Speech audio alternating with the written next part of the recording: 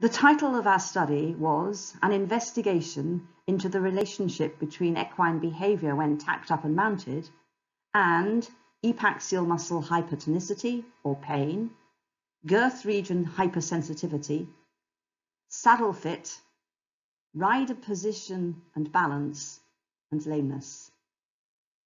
I'm S Dyson, and my co-authors were Bondi, a British Horse Society instructor, and Jenny Routh and D Pollard, previous colleagues at the Animal Health Trust.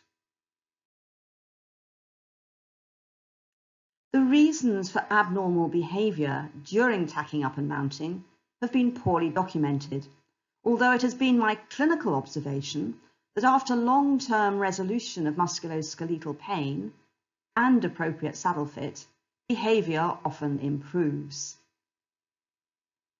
The aim of the study was to determine the association between the behaviour observed during either tacking up or mounting and the presence of epaxial muscle hypertonicity or pain, girth region hypersensitivity, ill-fitting tack, rider position and balance, and equine musculoskeletal pain as manifest by either lameness in hand or ridden and abnormalities of canter.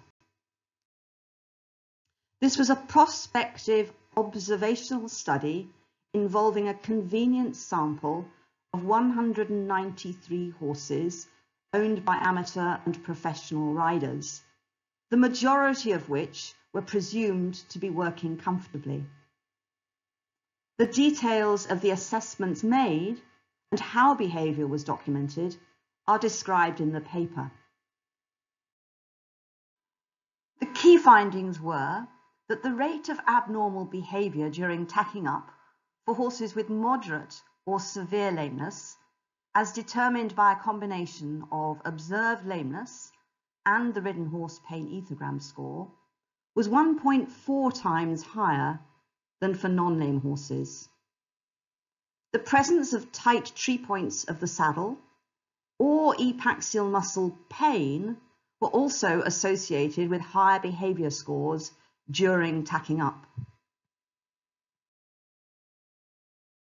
The frequency of abnormal behaviour during mounting was less than during tacking up. However, horses with lameness either in hand or ridden had 1.5 times higher rates of abnormal behaviour during mounting than non-lame horses. Moreover, higher total static saddle fit scores were associated with higher behaviour scores during mounting.